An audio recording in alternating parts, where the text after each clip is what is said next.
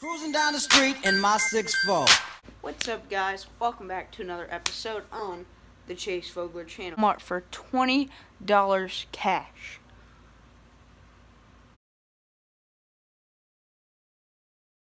Lose Speed Spool Speed Stick Mark Rose edition. I paid 20 bucks for it. I got it on sale, and I would buy this all day long. Originally, it retails for $90. It went down to 40. I watched it, and they had one left, and they had it down to 20. So I went in there and picked it up.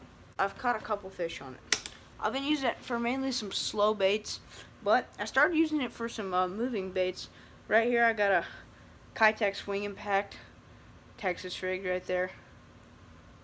I've been using that. Square bills.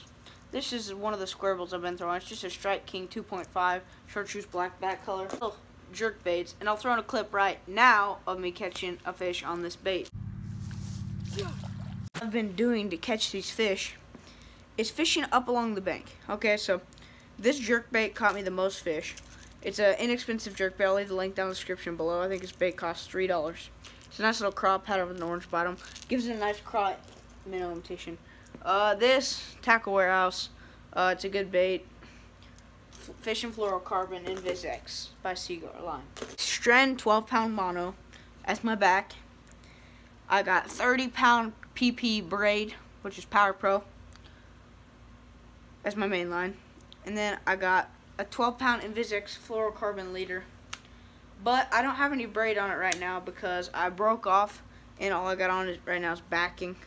So yeah, and if you don't know what backing is, it's your farthest line back. I run 3 different lines, and I got this new knot that I use called the dot knot to connect all my lines. Rod is a 6'6" medium heavy fast action speed stick rod.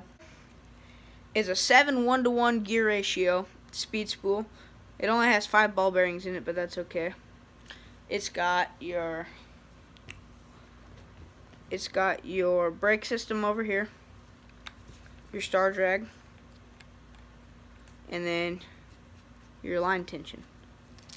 This reel, power handle, star drag, line tension. You got your spool release over here. You got your spool, your actual spool release right there.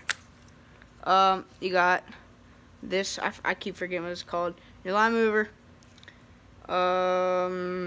your Lose logo, and then you have your brakes.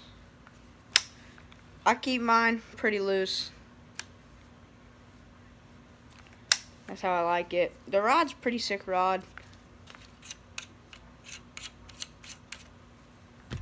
This is the rod with no reel on it. This is the reel without the rod. Pretty simple. You slide your reel in, put that over, and you should know how to tighten that on there.